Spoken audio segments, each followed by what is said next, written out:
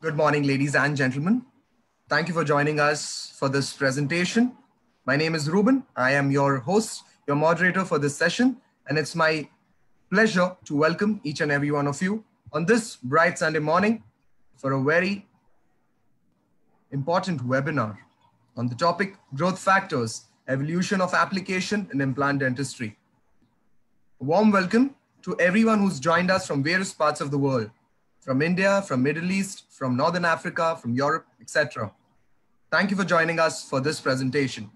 Very quickly, I would like to know your full names and the city where you reside. You can comment the same in the chat box. Thank you.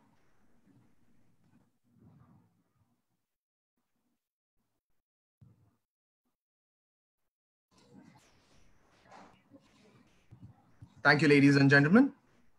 It's my pleasure and a privilege to welcome our dear speaker for today, Dr. Ahmed Osman. Dr. Ahmed received his dental degree from the Alexandria University in Egypt in the year 1995, followed by a specialization in oral surgery in the year 2002. He is the co-founder of the Alexandria Oral Implantology Association from the year 1996 and a member of the German Implant Association since the year 2005.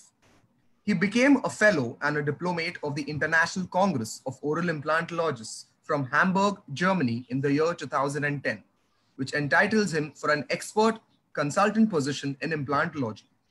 He is the founder of the Implant Center at the University of Sharjah since the year 2011, a former lecturer at the College of Dental Medicine and University of Sharjah, and has held positions of Assistant Director of the University of Dental Hospital Sharjah. Dr. Osman established the first international specialized dental implantology congress in Dubai, which is known as the Dubai Implantarium in the year 2013, followed by founding Bridges International Company for educational CME courses in the year 2015. Dr. Osman obtained his degree of hospital management from the Oxford Institute, UK in the year 2015.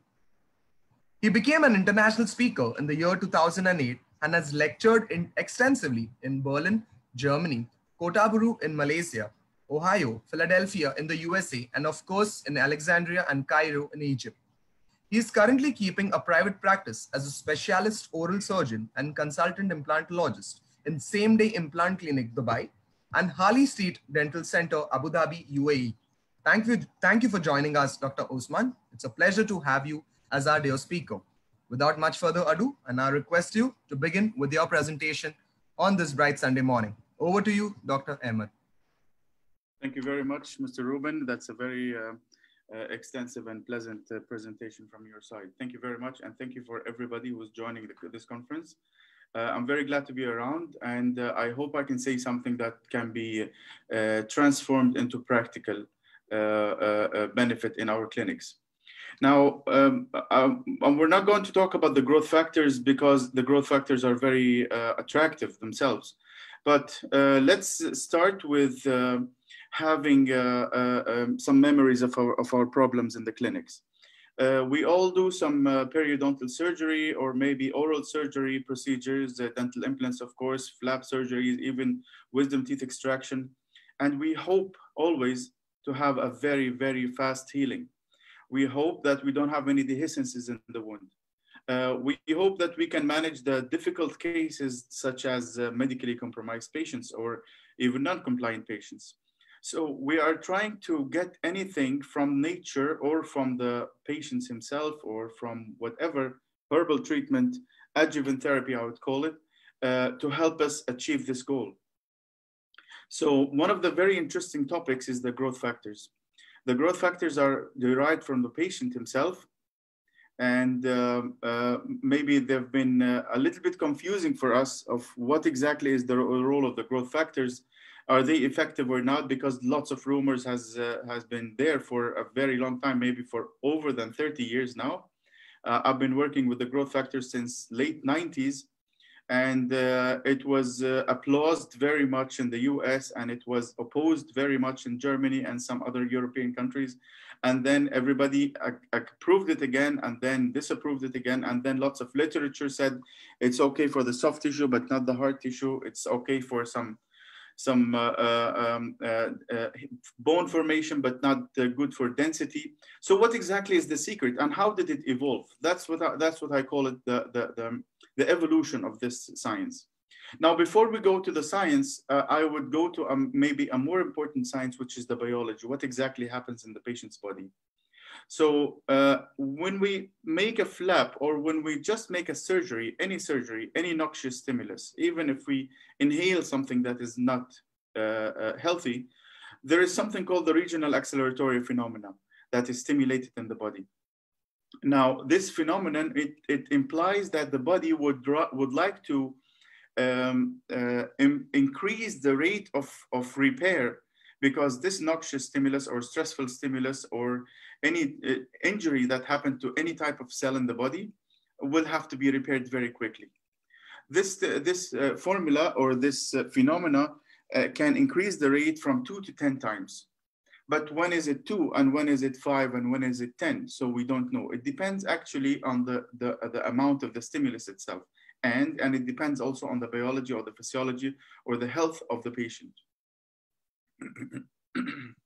This is done in the body by releasing. The body usually releases something called the growth factors, which help the body, or which help the cells mature and grow faster at a faster rate than the normal rate.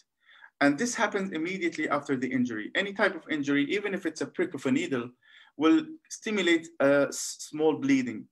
Now, this bleeding will cause the platelets to aggregate, and once the platelets touch a relatively rough surface, they will degranulate and they will release those growth factors. Inside the platelets, we have something called the alpha granules. Those alpha granules, they have a lot of growth factors. So those growth factors' main function is to promote cellular growth and healing. Sometimes they refer to the growth factors as cytokines, although cytokines are a little bit different, but we can accept to call them cytokines because they work almost similarly. It's a hormone-like action. And the good thing is that they are present everywhere. If we're talking about, or let's say focusing today about the implant dentistry, so we're focusing about the gum tissue and the bone. So luckily, the growth factors are also available in the bone, and they are available in many areas in the body, and they are actually specialized. So we have the neural growth factors, we have the transforming growth factor, fibroblast growth factor, keratinocyte. And what's good for us as dentists is that we are employing the so-called PDGF, the platelet-derived growth factors. Why is it good? Because it is multitask. It has a multitask. It is, let's say, pluripotential. So for example, the vascular endothelial growth factors, they promote the newly formed blood vessels. The epithelial will also focus on the epidermal growth factors. However, the PDGF can generate all types of cells. Now, to go back to the basics, for any type of wound healing, for example, an extraction socket, we will have 3 components that are very important. For the extraction socket to heal, we have to have the socket filled in with blood. The blood, we call it the matrix. And the cells that surrounds the socket are the main component to start the healing. But without a signaling molecules, without those very small cytokines, without those very small growth factors, as we call them, these processes can be extremely slow. Actually, they might not happen without those signals. So the signaling molecules are very, very essential. So what exactly is the role of the growth factors? First of all, any injury will make the wound or the site a little bit deficient of oxygen. So if we don't have oxygen, how do we get oxygen? We need more blood supply to the area. So we need angiogenesis. We need new blood vessels to come to the area. Until we fix the normal injured blood vessel, we need more cells to start the repair. And that's what we call the mitogenesis. That's what the growth factors are doing. And in case of bone, if in our situation is the osteotomy site, the growth factors are going to form mitogenesis from the osteoprogenitor cells to promote osteoblastic activity or osteoblastic production and motility and activity. And of course, they also stimulate the BMP production from the cortical area. The good news is that they also not only produce the cells, but they can attract the cells to the target site. So that's what we call the chemotaxis. So the growth factor, when it's like, let's say they are connecting with a wireless connection to the cells.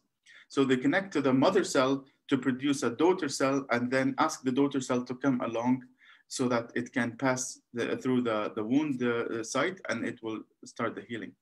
It also is responsible for a non-specific collagen and fibrin formation, which is very important for both the soft tissue and the hard tissue consequently. This is how the growth factors go. They stimulate the blood vessels, the existing blood vessels. Those blood vessels start what we call the sprouting. Sprouting is that they are branching and rebranching, and they form the so-called angiogenesis, that is a new blood vessel formed. New blood vessel will bridge the gap, like this picture. They start sprouting and they start spreading, and then they supply the area with oxygen.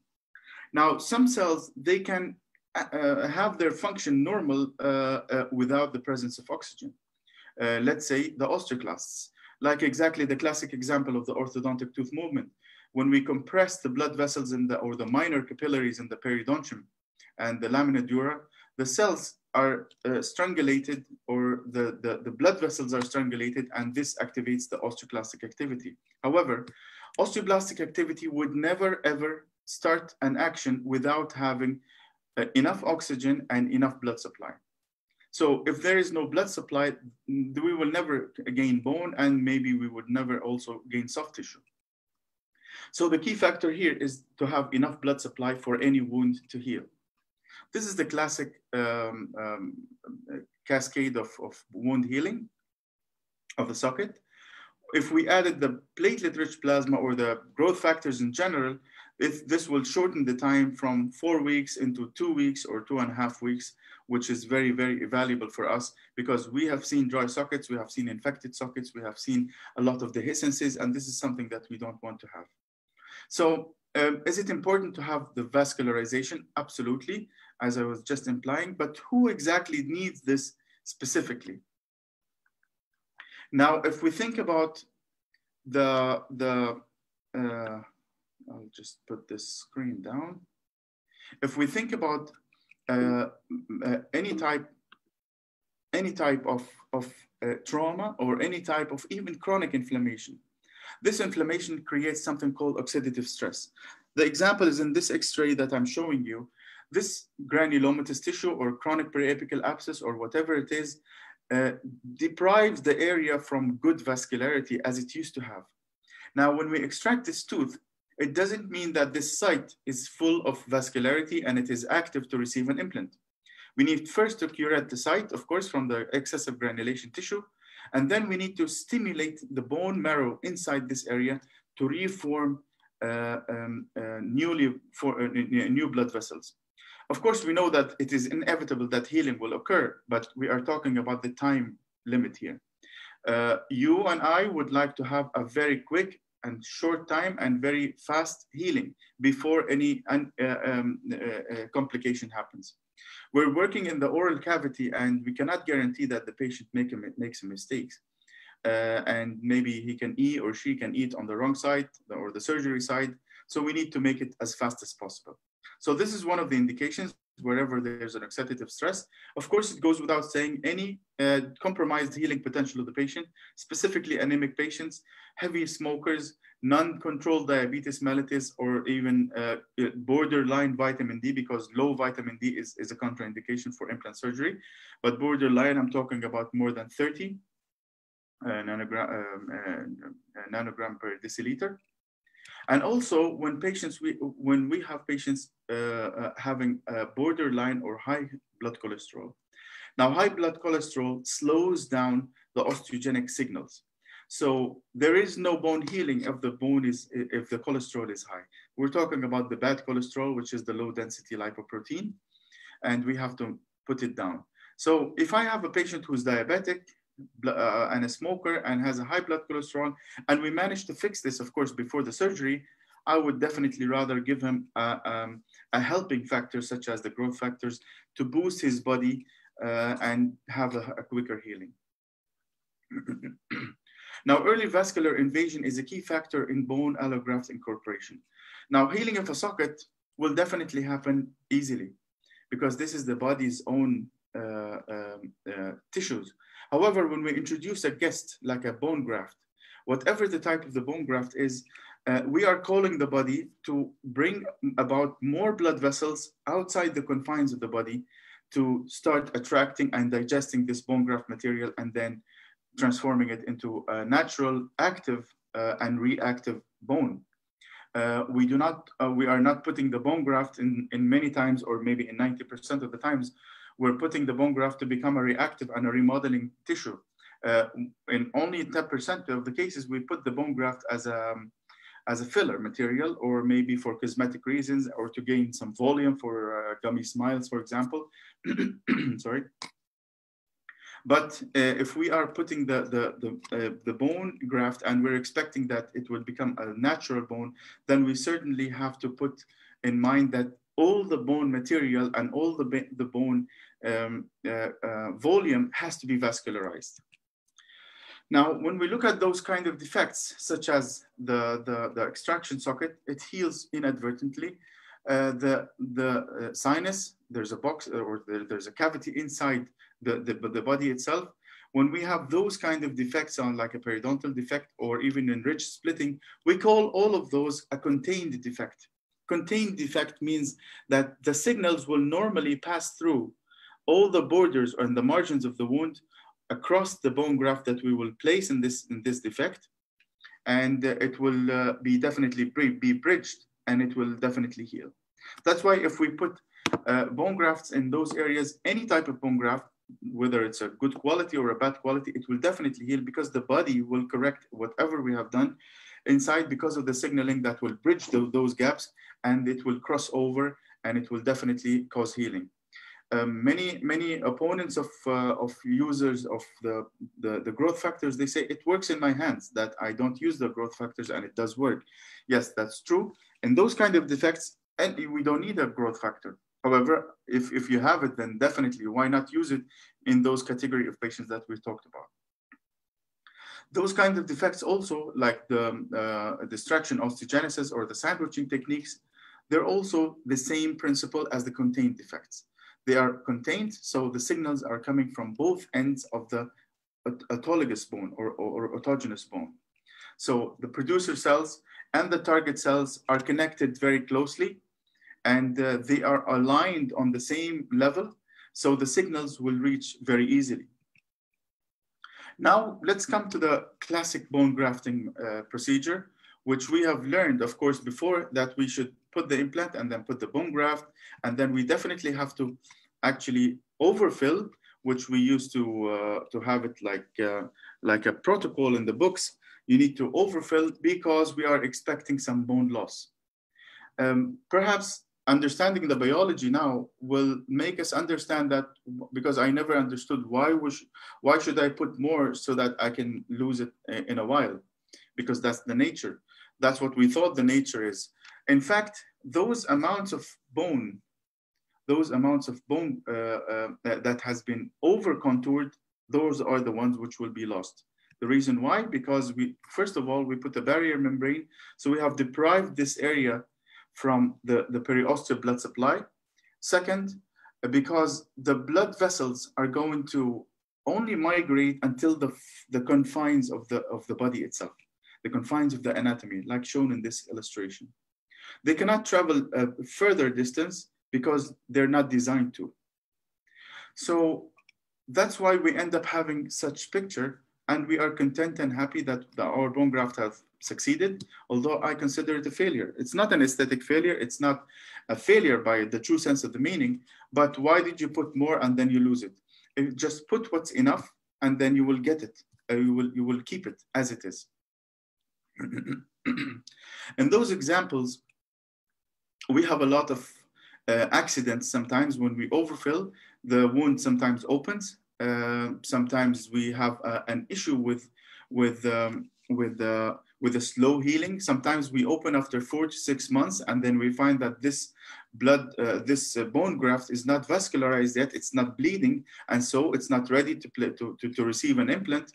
then we have to have a guaranteeing factor, or let's say a helping factor that can guarantee the angiogenesis to form within the tissues of the bone graft that we have placed. This is what the scientists have called tissue engineering in situ, the aid of the signaling molecules, or on brief, the growth factors. Now, can a graft come back to life? The graft is dead, and there is no osteoinductive material except only the cortical allografts. Any other material, whatever it is, even any type of cancellous allograft is not an osteoinductive. Inductive means that it is active. It can send signals.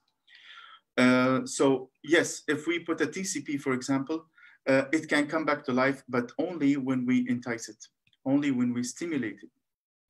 If you stimulate the life, then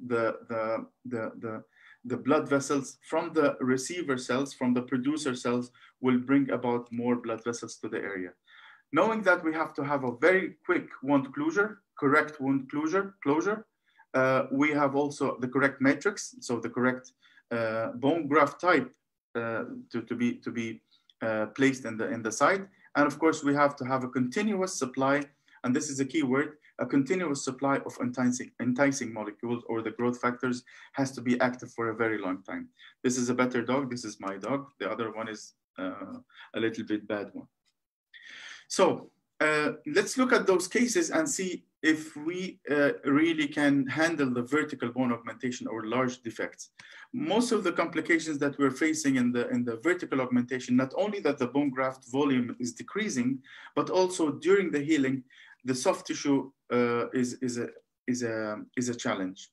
Many times it dehisces because of the maybe wrong suturing, because the volume is too much, because there is no elasticity, and there's lots of reasons. And that's why we are always looking for any reason to give us a very, very quick healing and a very quick healing. And here we go. Also, we can use the tissue engineering in situ. Now let's go in depth to the growth factors. How did it evolve? In the year 1952, the first growth factor that was been discovered was the nerve growth factor. The nerve growth factor was used to be employed to regenerate the nerves of the implanted limbs. In the 70s, a lot of hormone-like materials were found in the patient's blood, and they were found that they promote the endothelial growth, epidermal growth, angiogenesis, and they were not very fully understood. And then until they were understood as separate proteins that do have a special property and their own physiology. So we call them the growth factors. In the year let's say in the 90s and the 80s of this century, we found out that the platelet-derived growth factor is very effective in regenerating most types of cells, including the neural cells, including the epidermal cells, and all types of cells. In the late 80s, dental uses of PRP, or platelet-rich plasma, platelet-rich plasma that is full of growth factors, has been extensively explored, and actually have been extensively found to be very useful. And they were used in the form of a plasma and in the form of a gel, and I will talk about it in brief later. And the year 2001 was the second generation of the platelet-rich plasma. It was called the platelet-rich fibrin.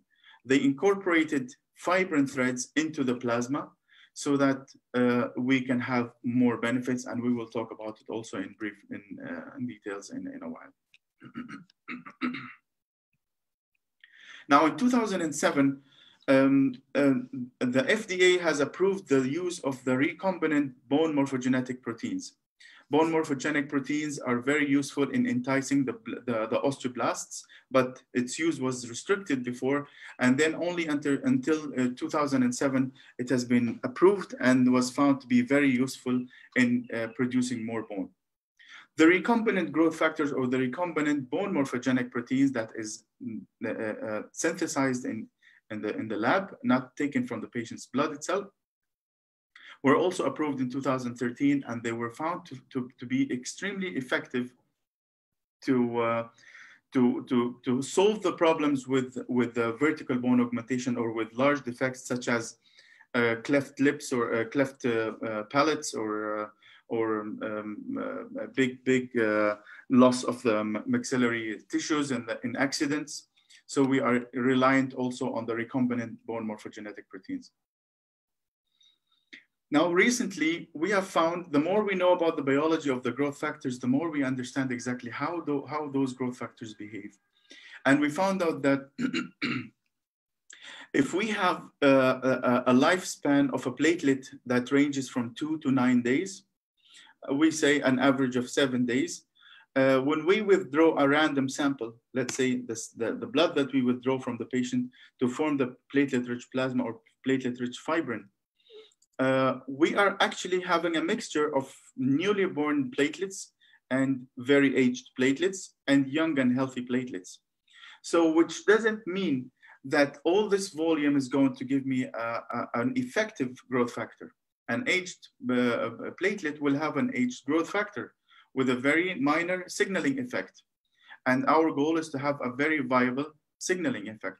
This is what the technology is producing or giving us, that we are now trying to purify those growth factors. We're extracting the blood from the patient, or we are extracting the platelets from the patient, and we are exploring the viable growth factors, and we are growing them in the lab so that we will have only viable and concentrated growth factors. This is where we are coming up with the recombinant growth factors that I will talk about also later. Now, the dental stem cells do we use them in tissue regeneration? Absolutely, but it is the studies are still ongoing to give us a definitive and actual decisive evidence to start working with it clinically. Now, if we look at this example, the brain versus the computer, if I'm making a mathematical equation, I would definitely use my brain and it will work 100%. However, if I use the calculator, it would be faster. So I'm one of the people who were very resistant to use a recombinant, to use an ampoule and inject the patient, because I have the plasma of the patient is doing me a very good favor and it's doing a very good job, until I saw lots of evidences that has proven that this is a very safe material and it is actually very effective. It is actually more effective. And I advise anybody who's watching me to start searching in the local area, whether in India or the Middle East or in the US or wherever, to start looking for the recombinant growth factors and start using them. In the past, they were extremely expensive, but now they're very cheap, maybe $100, which is nothing per ampoule. And this is a very good thing, and it's a good help for our patients. Now, the father of the growth factors was, according to my understanding in the early 80s, was Professor Robert Marks.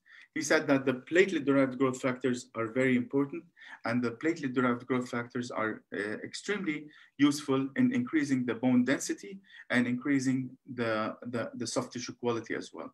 If we concentrate the platelets in the plasma, we will end up having 90% of each milliliter having viable platelets. But as we just mentioned before, we will have a mixed we didn't know that before, that we have a mixed aged and young platelets. And we will have also 1% of the white blood cells, which is good to add an immunity and prevent the infection of the sites. Now, what is important to understand when we're talking about implant dentistry, if we put the implant that is loose inside the osteotomy site, what will happen? We know that fibrous tissue is going to impose in this area and not osteoblastic activity. There will not be any osseointegration. Why is that? Because the osteoblasts are very lazy and they actually cannot travel a longer distance than 0.4 millimeter. And of course, we're not putting a big defect greater than 0.4 millimeter. However, 0.4 has a condition. I cannot travel as an osteoblast. I cannot travel this distance without giving me a matrix. This matrix has to be some kind of gelatinous material or fibrous tissue or any kind of solid material, semi-solid, so that the osteoblasts, because they move, they are non-motile by nature, so they cannot move in plasma. They have to stick their pseudopodia to a certain body, and then they start moving, and then they start laying down the osteoid material. So which means that we have to have some kind of a matrix to help them. Also, the blood vessels cannot travel a longer distance. That's why we could not see the excessive or the over contouring of the bone grafts healing, because the blood vessels cannot pass beyond the contour of the body unless we entice them. Now, if we look at the growth factors and the platelet-rich plasma, plasma means fluid. So we used to use this as a fluid, and it was extremely effective because we can inject it to any site. We can inject it and mix the bone graft with the plasma, which enriches this bone graft with the growth factors. However, it does not transform this bone into a putty material. So still, the usability of this bone graft with the plasma was not as easy as we have learned from using the so-called the platelet-rich fibrin. So one of the advantages of the platelet-rich plasma, first, that we can inject it anywhere. That's why it has an extensive use in dermatology until now. They are using the PRP and not the PRF. They're injecting it, especially in wound injuries or in non-healing ulcers.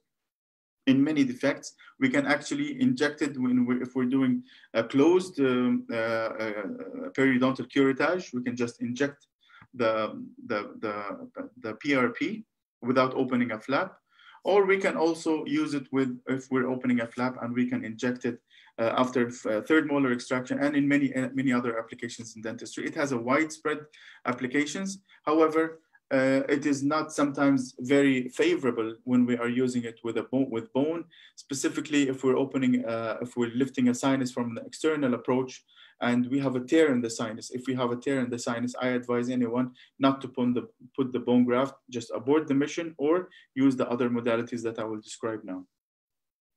Now, if we compare the platelet-rich plasma of how is it prepared compared to the other types, in this technique, we are using an anticoagulant in the tubes that we are taking from that we are filling with blood.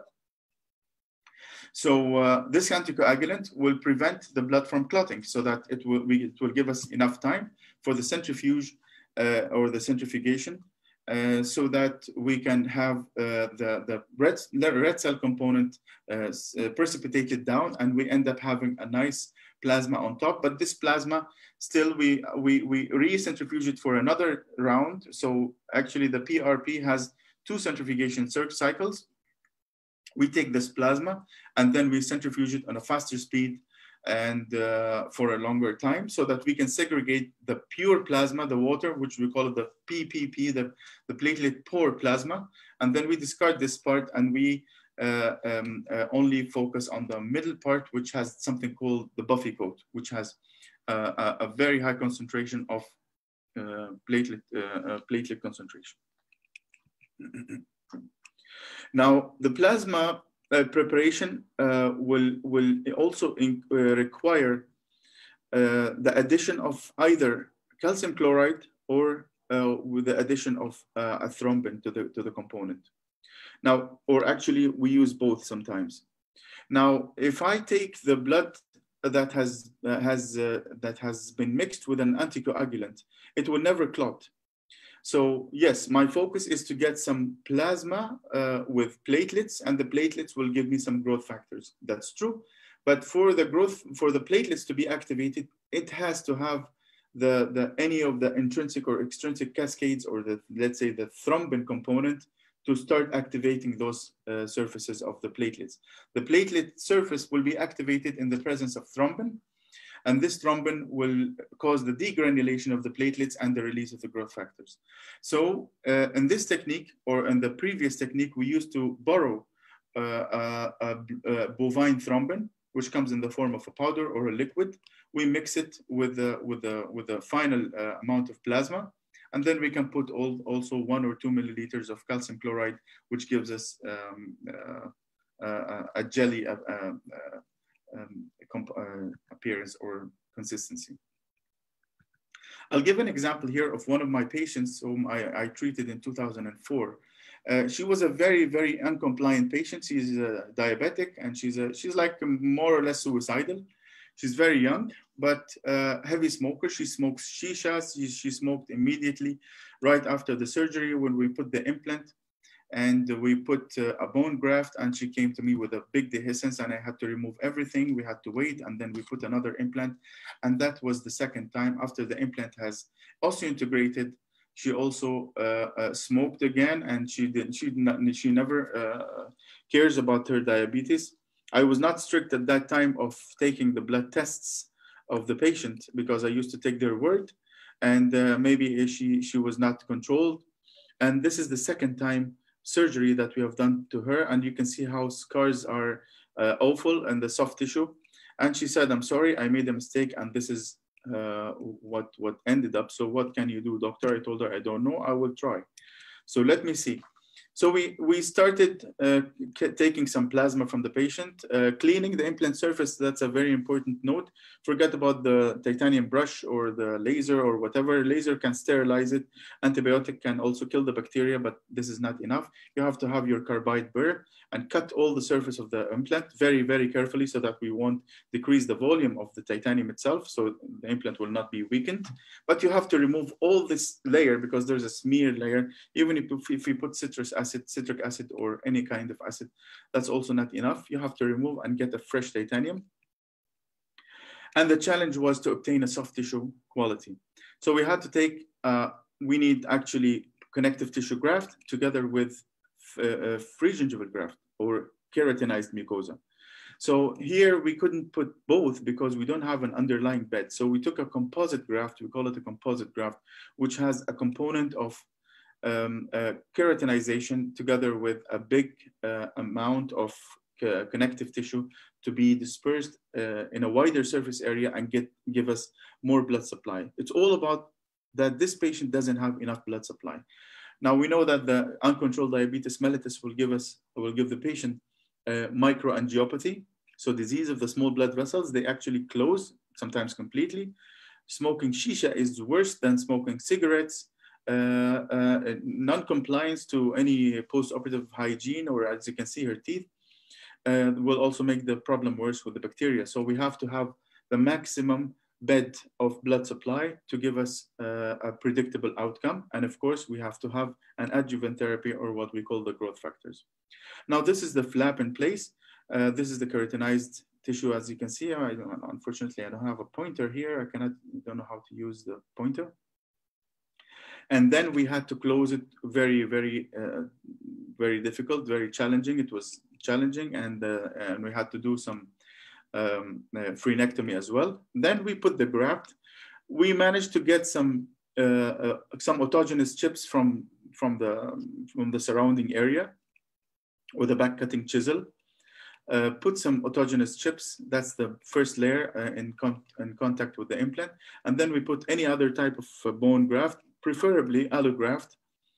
By the way, allograft, we use it here, not because it is an osteoinductive material. Allograft is not an osteoinductive material, as I mentioned before, except the cortical, the purely cortical, which we don't use. We usually use the mixed corticocancellous or cancellous bone.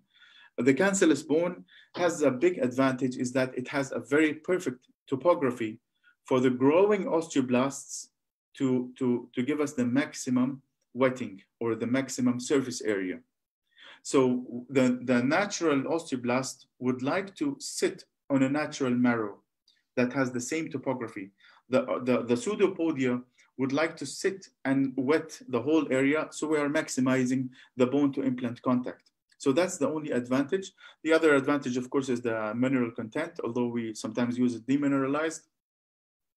But it's all about the topography, and you can see that other companies are racing we are making a TCP that looks like the marrow. So it's all about duplicating the topography. So using the allograft here doesn't mean that it's going to entice the bone or entice the growth factors, but we are injecting this bone with some growth factors. So after making 1,000 suture, as you can see, the wound looks very nasty, but we couldn't help but cutting all the fibrous tissues around the scarred tissue, and then injecting the whole site with the platelet-rich plasma. This is the result, and you can see it's a very nice result. Actually, I'm very happy with what I saw from the patient. And actually, she started to stop smoking, and she started to be more or less compliant. Lots of studies describe that the efficacy of the PRP in soft tissue and in hard tissue as well. Now let's summarize the advantages of this soft tissue and hard platelet-rich plasma. It is safe, easy, economic. It's applicable as an injectable material, so we can use it everywhere. But the disadvantage is that it is not stable. If I want to put it in an extraction socket, it might dissolve because it's not sticky enough. It has a very, very proven efficacy on the soft tissue, but not perfect on the bone. It does affect the bone, but not perfect. The effect fades away in 7 days, and it's not really easy to extract blood. Sometimes it's not really easy to extract blood from the patient. And with the regulations we are having here in Abu Dhabi, that we have to have a registered nurse, not only a dental assistant to withdraw the blood. So sometimes this is an obstacle. It's not a disadvantage that you can see in the books, but we can see in real life that preparing a surgery with where we are going to employ a PRP, and then sudden out of nowhere we cannot find vessels to the patient, so we have to postpone the surgery. So that's a disadvantage that sometimes I consider. An added value to the platelet-rich plasma is just by adding some calcium chloride, which makes the plasma more viscous. So you can use it as when you mix it with the bone, it becomes more putty. So it gives us an added value, and it's the same technique exactly. This has been developed by Dr. Eduardo Anitua. He's a big name in Spain, and he's doing a great research on this. You can Google him. Now, this is one of my work when I was doing the master's in 1998 in Alexandria. I used to think, okay, let me just test if the platelet gel is going to have a matrix enough for the osteoblasts to travel those distances around the immediate implant. For example, if I extract this tooth, I will end up having some more than 2 millimeters in certain areas, which is recommended to put a bone graft in this area, because we know that the osteoblasts are not going to be able to travel. But if we put the platelet gel, this is the platelet gel. The platelet gel here looks like a blood clot. It's exactly a blood clot, but it's rich in platelets. You can inject it in the site, put the implant, and then put another layer, and then close the wound. And this is how the X-ray looks like. And actually, it did work like magic. Very quick healing, and of course, very predictable osteoblastic traveling. Now, what is the difference between the PRP and the platelet gel? It's only about the fiber network. So in the gel, we are putting a thrombin component from the patient's own component to maximize the amount of fibrin. It was found out that osteoblasts, they prefer to travel like climbing a rope. They are climbing the fibrin threads. So the more we have fibrin network, the better density of the bone going to be. And this is where the second generation started, which is the platelet-rich fibrin, where we found that if we increase the amount of fibrin, we will end up having better bone. Now let's summarize the comparison between the plasma and the gel. They're both almost the same, except that the advantages of the gel is that it has the ability to be used in larger bony defects without bone grafting. And it also has an efficacy on the bone density, because we have, as we said, amount of fibrin threads that allows bigger population of osteoblasts to be available in the site, and so they lay down the osteoid material, and so we have a denser bone. Now, the platelet-rich fibrin was developed by Dr. Joseph Shukran, and he said that if we increase the fibrin network, we will have a stronger bone. How can we increase the fibrin network? Simply just abort using an anticoagulant. Let's take the blood from the patient in a clear tube and just centrifuge it immediately. So we were actually ending up having a fibrin clot. Actually, it's a blood clot, and it's only deprived from the red cell component and the white cell component and the wasted plasma, and we will end up having platelets concentrated in a matrix of fibrin. We call it the fibrin clot. A lot of evidences has said that this material, which has more fibrin, is very essential to form bone. Now, let's agree that the platelet plasma, platelet gel, and the platelet fibrin, they all have the same effect on the soft tissue. Now, the soft tissue requires growth factors that will send signals to release more collagen, and the collagen is very essential for the development of the growth factors, and of course, the angiogenesis. But to form better bone, we have to have a strong fibrin meshwork or network. Now, it was found out also that one of the disadvantages of the PRP is that the effect, because the platelets tend to die in 7 days, that it is more or less, it is very important to cause the sprouting as we described before. And it was a very astonishing fact, or some studies that I've read, that when we withdraw the stimulus of the growth factors, that is after the 7th day, those newly formed blood capillaries, if they were not engaged in another capillaries on the other side, they can regress, they can fade away, which was a very bad news, because we thought if we have newly formed blood vessels, they will incorporate into the wound, and this is good enough. But yes, sometimes it works and sometimes it doesn't, because maybe if the wound sides, the gap was bigger, those blood vessels coming from both ends will not anastomose, then they can regress. This is one of the advantages that the development of growth factors in the fibrin network, fibrin meshwork, or the PRF, has claimed to be better at. Why is that? Because it's the same platelets, and it was not convincing scientifically. However, the way and the way of centrifugation will extend, will concentrate the amounts of platelets more in the fibrin thread. The fibrin meshwork will harbor more growth factors, and actually maybe the heavy growth factors, they will slightly go down. The heavy, I mean the aged growth factors, they tend to be heavier and they go down. So we end up having more effective platelets, which has a relatively sustained release of growth factors. Now we have something called advanced PRF and iPRF, which is the injectable PRF. Those are all developments of the PRF. Now, what is the advance? Advance is that how about we incorporate also, since now we understand that the centrifuge speed and even the degree of angulation of the machine itself allows certain types of cells to be harbored in the middle layer of the fibrin network, and the other heavier components will precipitate down. So after knowing the molecular weight of the leukocytes, we said that let's try to harbor some more leukocytes in the site, in the fibrin meshwork, and then we will end up having a fibrin clot that has a lot of growth factors, a lot of platelets, and a lot of leukocytes, which will prevent the site from infection.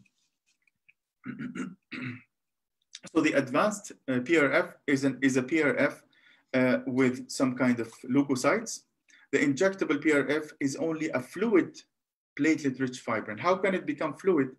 Simply because we know the fact that the blood clots from 2 to 10 minutes, or from 2 to 8 minutes, let's say 2 to 10 minutes. If we put the machine on a centrifuge at a very low speed for only 2 minutes, maximum 3 minutes, and then you open before the clotting cascade takes place, and then we withdraw this amount of plasma, which is full of platelets and it's full of fibrin as well, and then you inject it with the bone, or you mix it with the bone graft particle, you will end up having clotting simultaneously while harboring all the bone particulate amounts or the bone particles together. So we end up having something called the sticky bone. So the bone becomes held together, it forms a putty, and it has a lot of sticky properties because of the tremendous amount of platelets. Now, another fact that I really would like to, changing the paradigms of lots of dentists, do not use a barrier membrane. It's called a barrier membrane. So why do you cut off the blood supply that comes from the periosteum? Lots of studies now, they said that there is no difference, or actually it is better not to use the barrier membrane because you are depriving the blood coming from the periosteum to the bone graft. Now, of course, I'm not talking about if you cut the periosteum or you shredded the periosteum by accident, or you had to score the periosteum to pull the flap. That's a different story. We have to put a barrier membrane to prevent the connective tissue. But if you have a sound periosteum, just put it on top of the bone immediately and do not put any membrane. If you would like to put a membrane, because you cut the periosteum, it's better to use the so-called PRF membrane. The PRF will give us the prevention from the connective tissue invasion. Plus, it will also activate the periosteal blood vessels to grow faster and incorporate into the grafted material. And of course, it will also entice the recipient site to bring us more blood vessels. This is a purely autogenous bone harvested from the patient's own drilling site. Collect every amount of bone that comes in the drills. I tell my nurse, this is diamond. If you lose 1 gram, then I will kill you. So she harvests every gram of bone graft from the drills. You can also lower the saline while drilling, or even stop the saline if you are using a very sharp drill and if you're expert in just cutting quickly and not leaving the drill to go inside longer. Now, this picture shows the PRF membrane. The PRF membrane works very well, and it should be a common practice. Actually, if we are talking about the economic status of the patient, I would save the patient some money. And even if for us, if I'm thinking about the machine is going to cost this much, consider that you are saving the prices of the membranes, so we are actually compensating for the price in such a very short time. Now, one of the studies proved that there is no statistical significant difference between bone volume or histological outcome among the 3 groups. The 3 groups were having different types of membranes, and there is no absolute difference between the resorbable and the non-absorbable. However, if you use the no membrane at all, that would be a better option. This was a case of dehiscence also. I cannot have a buccal plate in a cosmetic area, gummy smile patient. So we had to put some autogenous chips, and then we formed the iPRF, the sticky bone, the injectable PRF, put it in place, remove the excess, and then put the PRF membranes on top, and then look at the CBCT, how the volume is very big. And this is the final results. We need to take the patient for the 2nd stage, which is the keratinized mucosa or the free gingival graft harvesting, but she's happy and content with this, and that's okay. This is one of the cases that came to the courses. He put the implant somewhere else, and he came to one of my students. She wanted to try the PRF. This was the size of the defect. Sorry. This was the size of the defect. And we had to clean the implant surfaces. Of course, we removed one of the implants which were extremely defective in angulation. This is the sticky bone in place, and we're putting the PRF, and this is the result. This will give us a vertical augmentation more predictably because the bone putty is predictable, and the particulate, even if you put the tension on the graft itself or in the flap, I mean, it will not disperse. It will continue keeping its volume. So one of the added values here with the PRF or the sticky bone usage is that you are keeping the volume of the sticky bone. This is one of the cases which has lots of bone. He doesn't need bone. Actually, if we put any kind of bone in this area, it will work. But with a grinder like this, I would rather not compromise 1 millimeter bone. Just having 1 millimeter of bone on the buccal side, I'd rather to have a bigger amount of bone. So we decided to put some sticky bone. This picture is for this patient. Put the sticky bone, and we wanted to guarantee that we will have this width. So we use this titanium mesh, and then we put also some another layer of collagen membranes for the soft tissue. And this is how marvelous is the result. It's amazing, actually. It is really significant. But one thing I want you to notice that, look at the picture here. The bone is formed and it's vertically amazing, horizontally also amazing, but the density is not amazing. Maybe it will become more dense after remodeling, that's true. But when we understood more about the recombinant growth factors, we knew that we can increase the density simultaneously during the osseointegration of the healing. That's what I'm going to talk about in the new generation. Now let's summarize the advantage and disadvantage of the platelet-rich fibrin.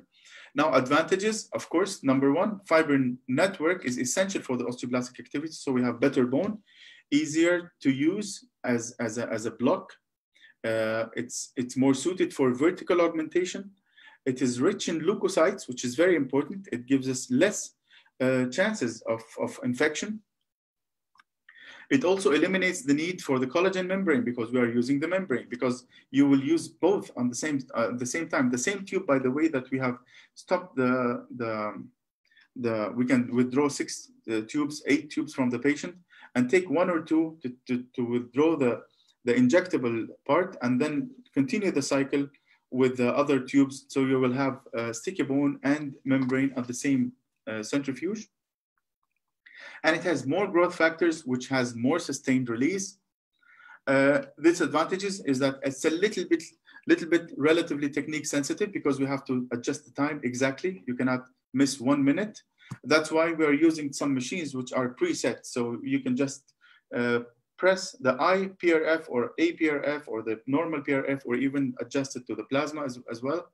Those machines are much better to use and it's user-friendly, especially when you're engaged in surgery and your nurse is doing the job. And it requires a specific machine. Of course, that's what we're talking about. But as we said before, this is not actually an obstacle. Now, the last component is the recombinant growth factors. If we talk about growth factors, we said that we have growth factors in our own body, but when we withdraw them as a random sample, we are collecting aged and healthy platelets. But if we construct them or synthesize them in the lab, or let's say take them from one patient and grow them in petri dishes or whatever medium, we can have a highly purified human-derived growth factors. So it is actually a human. It's an allogenic material. It is from another human, and it is only more concentrated, more purified, and it has a more potent stimulatory effect. So which means that if I would use 5 or 6 tubes from the PRF, I would use here only 1 drop, because this 1 drop has at least 30 to 40% or maybe 50%, 50 folds, I mean, the effect of the normal platelets that we take from the patient. So is this successful or not? That was what I was skeptical about when I read about it before. And when the companies, they come into your office and give you this material. Actually, I was looking forward to use this material very long ago, but it was extremely expensive and I wouldn't use it because I'm happy with the PRP and the PRF. However, now it has a better prognosis, more extensive research. We invited also some doctor from the US. He's a Japanese doctor living in the US. He's expert in the field, Dr. Han. I invited him to Dubai last December, and he gave us a very nice presentation, actually. And we started using it since then. So actually, what made me feel very comfortable upon my research is that this man, who is Robert Marks, who is the pioneer in the PRP, he was actually completely against the recombinant growth factors and the recombinant BMPs and anything that is synthetic. He said, no, I don't need it. I have very good successes in what I'm doing. And it was the PRP and later the PRF. And when he finally in 2018 published this article, I was extremely relieved that this is it's a huge study. It's an unsponsored randomized open label clinical trial that is huge amount of sample. And he said that the BMPs, or let's say the recombinant growth factors, they regenerate the bone in large vertical ridge augmentation as predictably as 100% as the autogenous graft. So he's not even comparing it with the PRP, he's comparing it with the autogenous. We know that the autogenous is the gold standard because it is by nature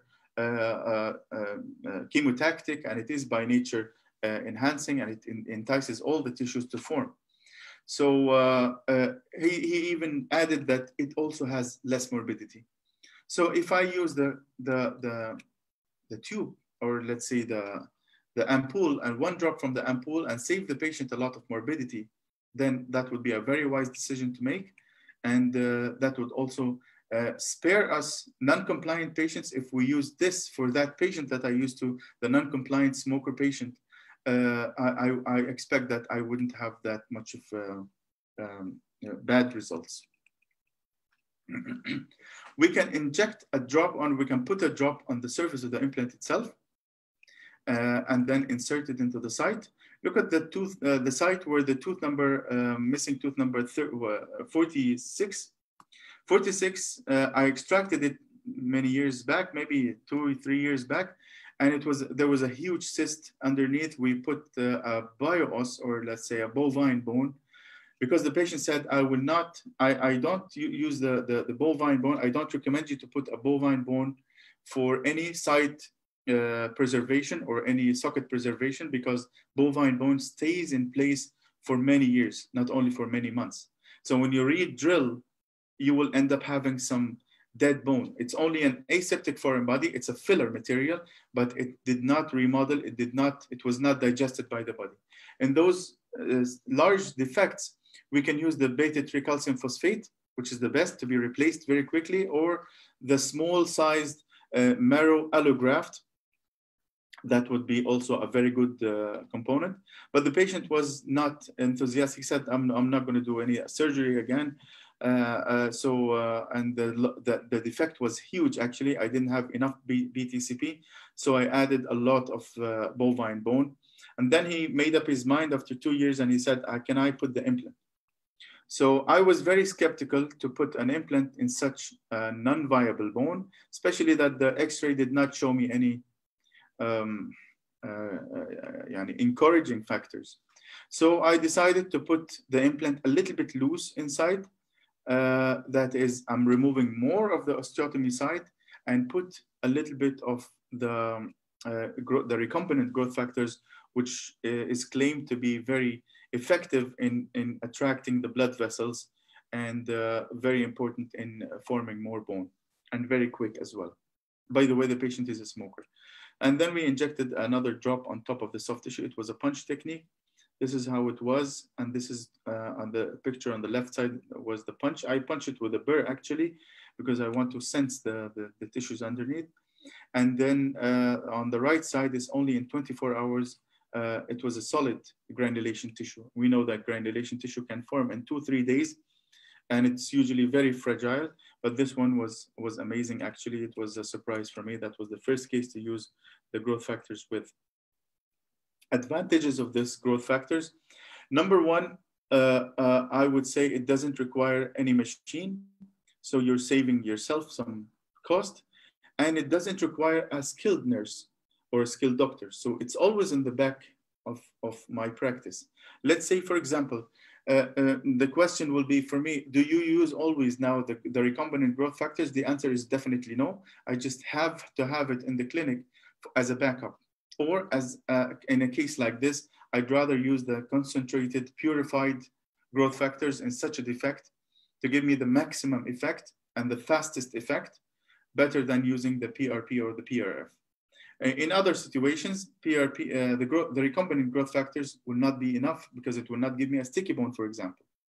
But what are the advantages that we're looking for? It has the maximum or the fastest healing. The acceleration is amazing. Diversity of application, we can apply it everywhere, even in aphthous ulcer. In patients with major aphthous ulcer, just inject it into the ulcer. Of course, we give anesthesia first. Inject a small amount into the ulcer, a small amount like with an insulin syringe. You can withdraw 0.3 milliliter, 0.3, and inject it. It gives you an immediate relief.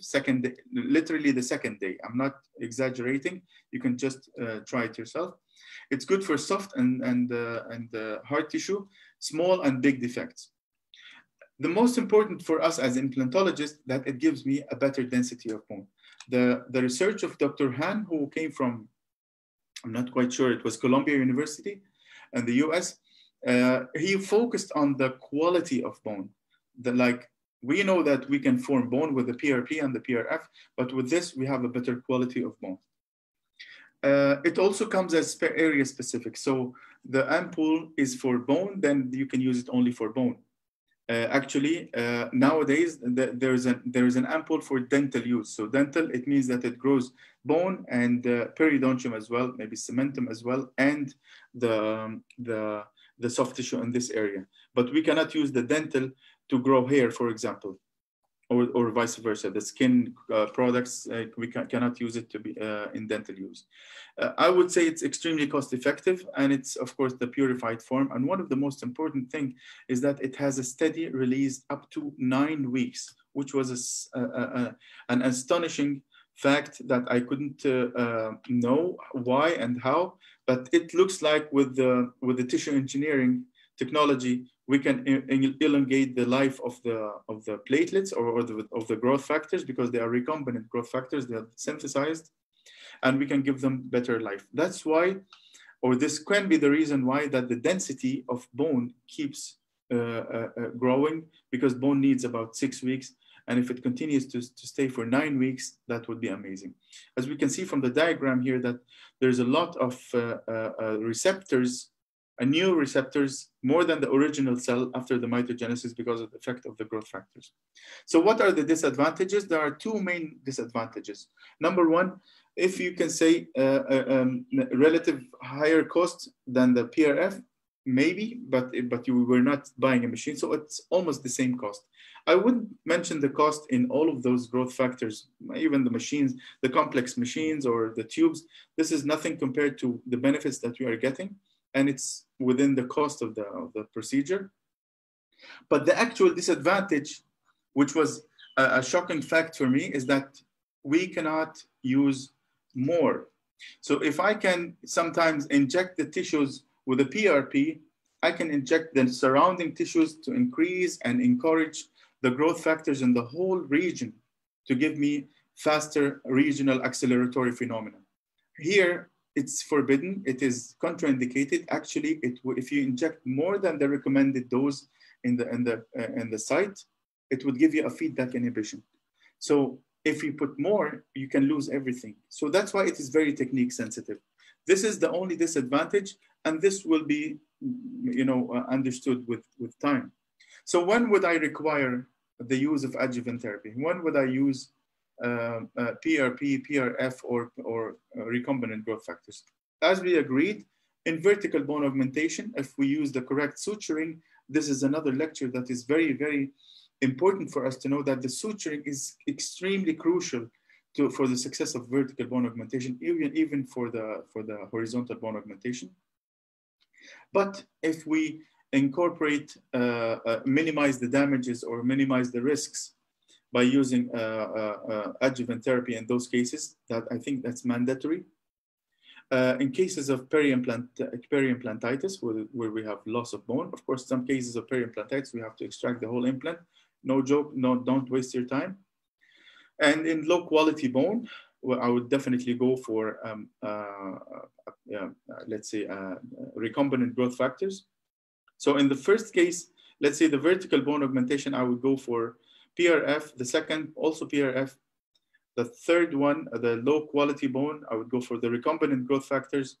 The one on the right side, which is the the large grafts, whether vertical or even bone blocks, I would go for either PRF or PRP, or in the medically compromised patients, it depends also on the case, but we also need to boost their immunity and boost their healing potential by giving them some adjuvant therapy. The future is to have those growth factors regrow the pulp in dead pulps. This is an ongoing research. I heard that some Columbia University and somewhere in Japan, they have reached the decision. It is beyond the scope of what I do. I don't deal with the pulp as much, but I believe very much that it can work. I borrowed this from a colleague in British University in Egypt. She's very active in doing this research. Dr. Maidi Helmi, she is working with, she's a maxillofacial surgeon in the Department of Maxillofacial Surgery in the BUE. And she showed me extremely astonishing results. Some areas where in 24 hours it does work. That what encouraged me to start working with this product. And she used it for the skin, she used it for burns, she used it for a lot of grafts, defects like clefts and many other defects. And the results were really tremendous. If we summarize, what is the advantages and disadvantages? We have 2 more slides to go. Now, let's compare the 3 of them, the PRP, the PRF, and the recombinant growth factors. The technique, I think they're all easy, but the easiest is to withdraw from an ampoule, that is the recombinant growth factors. The healing acceleration, of course, the recombinant growth factors will win. Now, I need to change this, yeah. If we also check the role in the soft tissue, actually they're all the same. There is no better, because the fibrin that we have in the PRF is not essential for the soft tissue. The soft tissue requires collagen. And as we said, the growth factors, they encourage collagen formation, collagen type 1 and type 2. So it's good for the soft tissue and for the bone. Okay, so the effect on the soft tissue, all of them are good. And that's why even the dermatologists are using the PRP safely and very effectively. The role in the hard tissue, definitely the PRF will win because of the fibrin threads. And we know that this is very important. However, if we want more density, then we would also go for the growth factors. But why would we go for more density? Yes, if I have an anemic patient, if I have a diabetes associated osteopenia, if I have an osteoporotic patient, yes, of course, I would go for the growth factors, not the PRF. But normal patients, as an adjuvant therapy in diabetic, smoker, or whoever, we would go for a PRF. Leukocyte content, of course, the winner is the PRF, and the fibrin content as well. Diversity of applications, definitely the sticky bone is a big plus. It is a disadvantage more or less in the growth factors. For the sustained effect, without saying, the manufactured in the lab growth factors are way more sustainable and durable, up to 9 weeks. And regarding the cost, it's almost the same. And as we can see, it's almost, the cost is almost nothing. Technique sensitive, the worst one is the growth factors, because we have to adjust exactly the dose. Otherwise, it is more or less like a threat that we might lose the material. Now, this is the final slide that I will show you today. What are the applications? So if we look at the soft tissue, they're all the same. For small defects, almost all the same. For large defects, we cannot use PRP. We would rather use PRF or perhaps the growth factors. In my practice, I use PRF in large defects or vertical augmentation. In sinus membrane repair, what is the sinus membrane repair? We don't go to repair the sinus, but we go to do an external sinus lifting. And while we are lifting the sinus, we might tear it. If you tear the sinus, you either will abort the mission because we cannot put the particulate bone, or you can fill the site with collagen sponge, and you can inject this collagen sponge with growth factors. So small amounts of growth factors, put them underneath the torn sinus. Of course, I disagree with anybody who says you can suture the sinus. This is a joke. I mean, this is only in dreams, because I don't use microscope and 10-0 sutures. 5-0 suture will definitely increase the tearing. So let's get real. I like to have the real life with everybody who's working, like we're all working the same. Exceptional people, maybe I cannot do like them sometimes, like what they are dreaming of. So I cut the sinus, which is very common practice. It happens to everybody, even if it's a very small tear. If the patient sneezes by accident and you're putting a bone graft, the bone might be scattered into the sinus, so you don't want to do this. So we have to repair it. We used to repair it with a collagen membrane, but it is not sticky enough.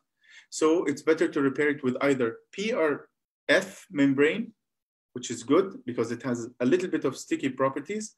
And what's better is to repair it with some collagen sponge, very high quality collagen sponge that is very dense. Inject the sponge itself with a drop of growth factors, squeeze it, and then repair the sinus tear, and then fill the rest of the membrane, fill the rest of the sinus with the area where you want to lift, fill it with big amounts of PRF. Only the PRF will form bone. Because remember, the endosteal, the Schneiderian membrane is a double layer. So from one side, it has goblet cells and it secretes mucus. And from the other side, it's actually an endosteum. So it forms bone on the other side. Once you lift it, it will form bone automatically, even if you put nothing, even if you put only blood. So it will form bone. So what if you put a layer of collagen sponge filled with growth factors and another layer of PRF? This is what I do as a safe measure if I cut the sinus and I see that the patient might or might not be compliant. So that's the safest measure. In desperate measures, we put another layer of sticky bone. So that would be an added value to the PRF. Thank you very much for listening. And you are most welcome to give me your questions. Thank you. I hope it was very clear.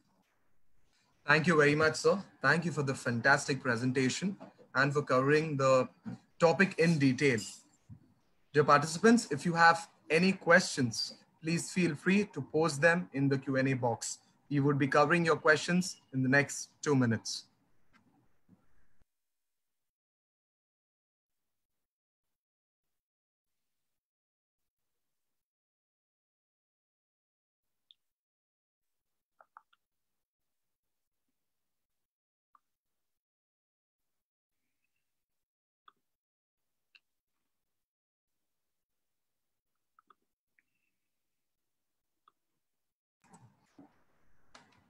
Dear participants, we would want to know how you felt after attending this presentation.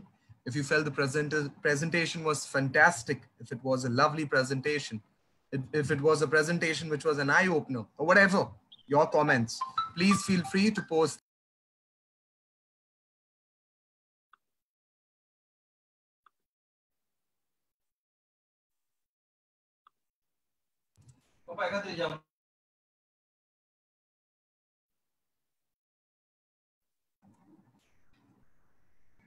Thank you, friends. Thank you for your lovely comments.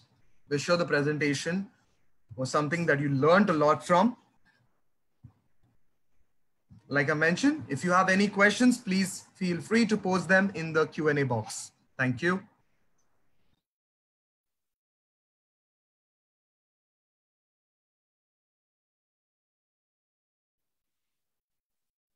I'm leaving my email address and the phone number as well. If someone would like to send me an email or send me some inquiries or any sources for the references, everybody's most welcome. I've had a passion for this growth factor since late 90s actually, and it is working so far and it is improving. And I'm very glad that the techniques are becoming easier and easier. So for everybody to get benefit from. Thank you, sir. Friends, please note down the email address as well as the phone number.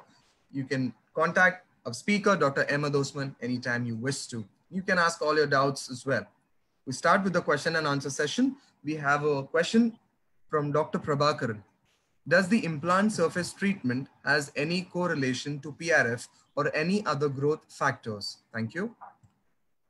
Does the implant surface treatment has any correlation to PRF? The implant surface treatment itself, now we all agree that most of the implants now are SLA and its derivatives, so it's the SLA treatment, that is the sandblasted large grits acid etched. All the implants are like this, whether it's activated by chloride ions or by phosphate ions, and like an Astra implant or in Straumann implant or in Neos implants, whatever type. This doesn't really affect the PRF. It just adds it's an added value. However, now if I have an activated surface like a chloridated SLA active Straumann implant, now if you don't use the PRF, this chloride ions will help absorption and adsorption of the proteins of the blood, which gives us a deeper penetration of the blood. And if you have deeper blood, it means deeper fibrin thread and deeper penetration of the osteoblasts, which increases the surface area of the implant, the surface area of the implant, yes, and accordingly it increases the bone to implant contact. Now it has nothing to do with the PRP or the PRF, but if you add a PRF, it will be even a better over and above. It's a more important value than the surface treatment of the implant itself. I mean, the surface treatment value will be this much compared to the value that you added with the PRF. So whether the surface is treated well or not, I mean, if you're using a third grade implant that you're not really confident of the surface treatment, and you added growth factors or PRF to the surface and you implanted it, you're increasing the chances that you have better wetting and so better bone to implant contact. I do encourage you to use I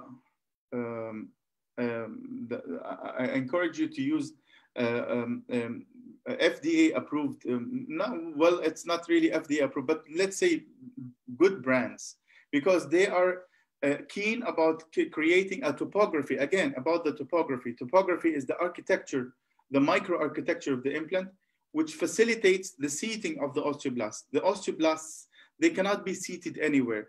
They will be attached everywhere. But are they attached with the maximum surface area, or are they attached only unattached? So you want to maximize this bone to implant contact. Thank you, sir. Dear participants, do you have any more questions before we wind up the sessions? If you do, please post them in the Q&A box. Also, I would like to tell you about the next webinar. You can find the link to the next webinar in the chat box. All right, that brings us to the end of the lovely presentation. Once again, on behalf of Team DentistChannel.Online, I would like to thank you, Dr. Ahmed Osman, for the fantastic presentation, for covering the topic in detail and in length. I'm sure each and everyone has loved the presentation. Friends, like Dr. Osman has mentioned, you can get in touch with him anytime you wish to for all your doubts with regards to this topic. May you all have a good day. Thank you very much. My pleasure. Thank you.